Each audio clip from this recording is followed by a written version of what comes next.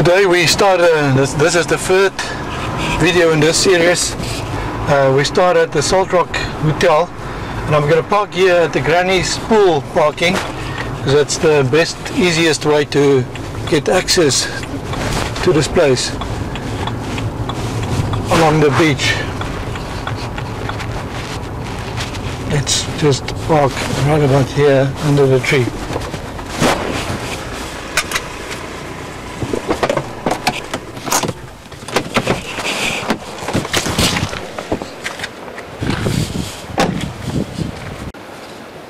I'm standing here at the entrance towards the Granny's Pool, which will lead to Salt Rock Hotel, which is for me the easiest way to get there with all my camera equipment. This is a very popular place, especially for grandparents to bring their grandkids. That's why it got the name. They play here. There's a small little tidal pool that's just nice for small kids. That's fairly safe under most conditions, except maybe high tide.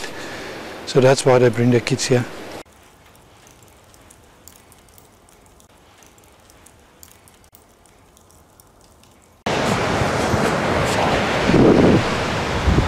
I noticed that the sign that warns visitors about the rip currents is gone.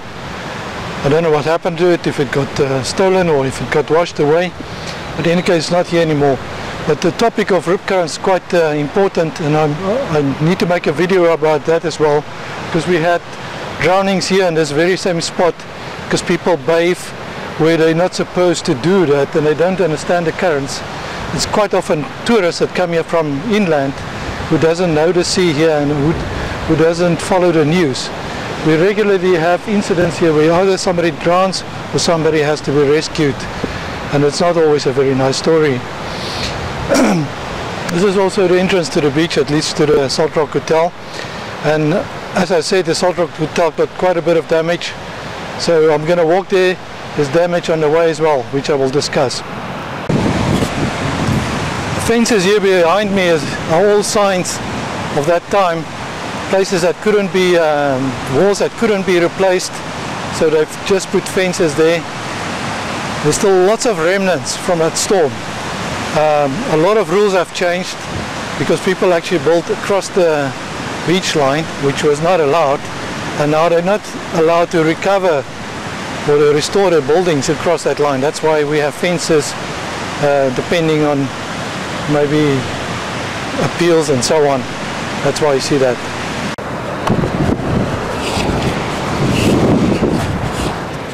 And here behind me you see the famous granny pool that I talked about earlier.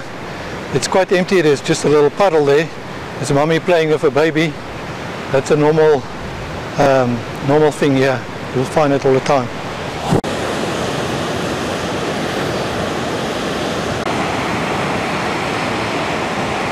Salt Rock Hotel is here in the background, and further on you will see the buildings at Thompson's Bay, the white buildings of Santorini that I covered in my first video.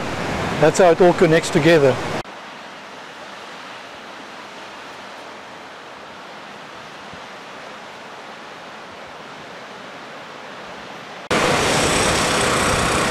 In many places the high water edge has been strengthened by polyethylene sandbags, as you can see here in this picture in the background, and then it has been covered by plant material as well. The plant material is obviously very important to protect the beach.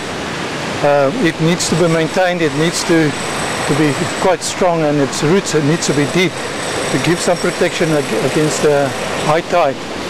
What we haven't said so far is that obviously when you have erosion at the back, the ocean actually takes back land by eroding the upper edge.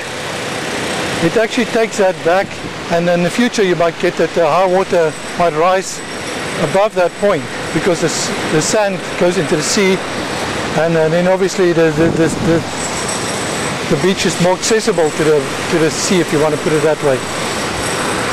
So it is it's quite important to protect it, otherwise the sea will obviously erode the cliffs.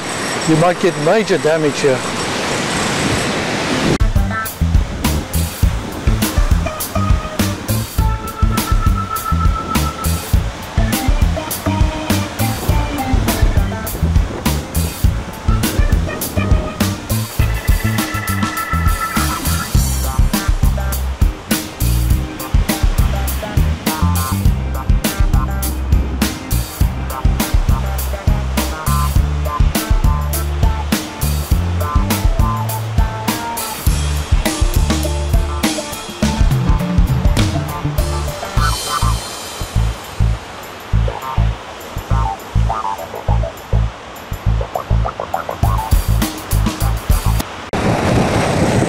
Here in the background, here we actually have some of the rondavels that's left from the ones that collapsed.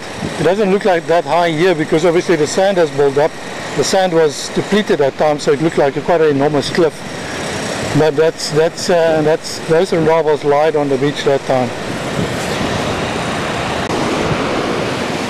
In the background you see the Salt Rock Hotel, and then here right in front of us is a remnant of that wall that I was talking about. So this wall was connected right up to that at the end, and it extended quite some distance here. On top of that it was filled up with sand, and there were lovely terraces there where people used to have drinks and look over the ocean here.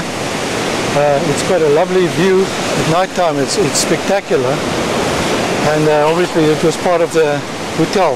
There's only one real hotel that sits on the sea in Ballito.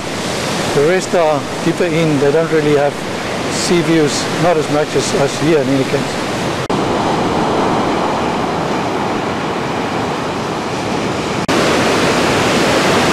The Salt Rock Hotel was established around about the 1930s, and these walls, tidal pools that we will see more of now, were all built in that time. The storm of 2007 destroyed a lot of that. Some of it was rebuilt. We have some working tidal pools again. But environmentalists is objecting to the complete rebuild of whatever happened existed before. So there's appeals to court and so on going on. I'm not sure what the details are at the moment, but we don't know at this moment what the outcome will be in the future. So what we see now is what we have. I want to go take you up to the tower because you have a better view from there, and then we can discuss a few more things.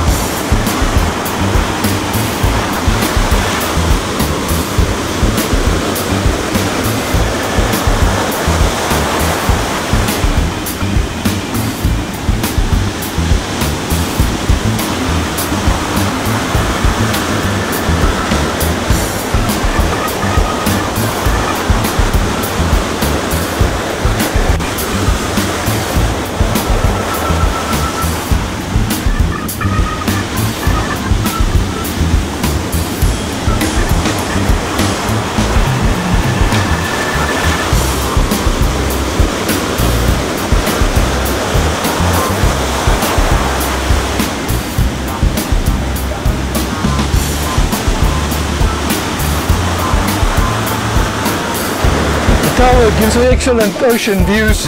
You can look right down onto the surf, which is brilliant because the tourists love that.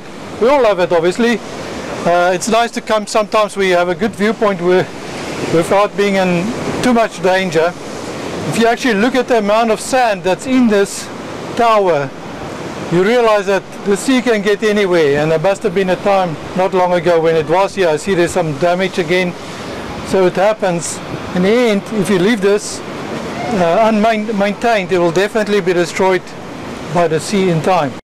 Here behind me, you can get a good view of the Salt Rock Hotel seen from this tower. The wall was covering from here to there, to that little tower, and it was filled with sand, and those lawns extended right up to very close to here, you know, on that connection. And people used to come and sit here and have sundowners at dusk when the tide is high. It was a lovely place, you know, just like this tower. It's not always easy to get to this tower. It can be a bit of dangerous because the sea blocks your access to get up here. And actually my camera just got soaked.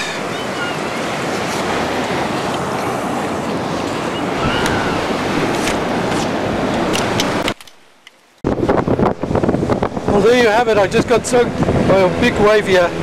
My camera as well. I hope my camera is fine. So far it's still working. So I'm just going to try to finish the story quickly. As I was saying, the hotel is trying to repair this wall. So I'm not sure what's the outcome of this and what's going to happen in the future. So for now we don't have a wall. and we don't know if it is going to happen, and it is just what it is at the moment. I want to get out of this tower because I really don't want my camera to be damaged. I lost the camera before. This is the Salt Rock Beach parking area. We're going to park here so I can show you what happened at the beach.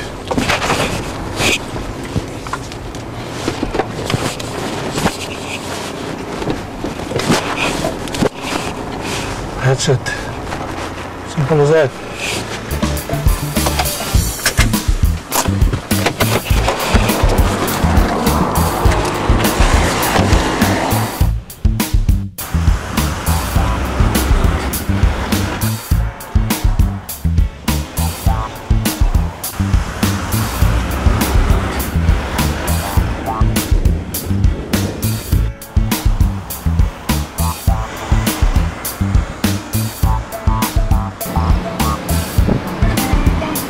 Salt Rock Beach also experienced quite a bit of damage. The water rushed right over the street here.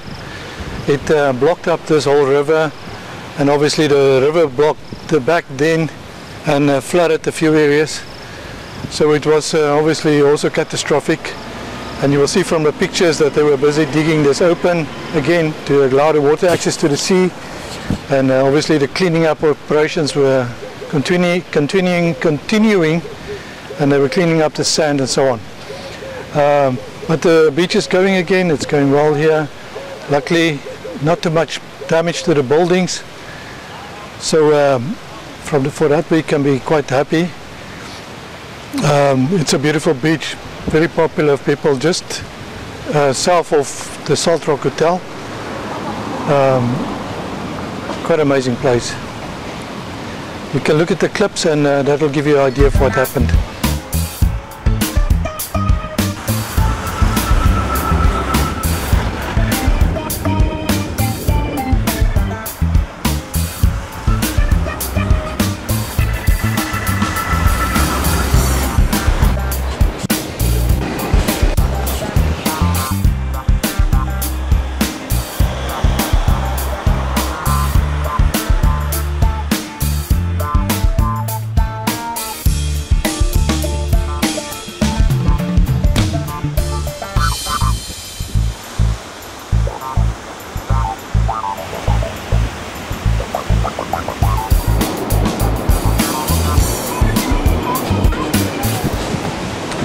In the distance we have Thompson's Bay and Sharkers Rock, which will be our next stop.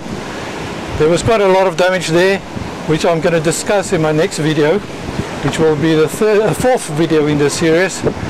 So please subscribe to this channel if you want to see more, and then you will be informed when this video is released.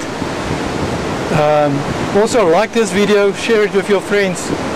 It will be a good thing if we can spread this, and if we can keep this in history and keep this record in history, because it's always important to capture things so that we can look back at it and we can improve on our history, and we can remember what happened. Obviously it also costs a lot of money, so we need to know how the money was spent.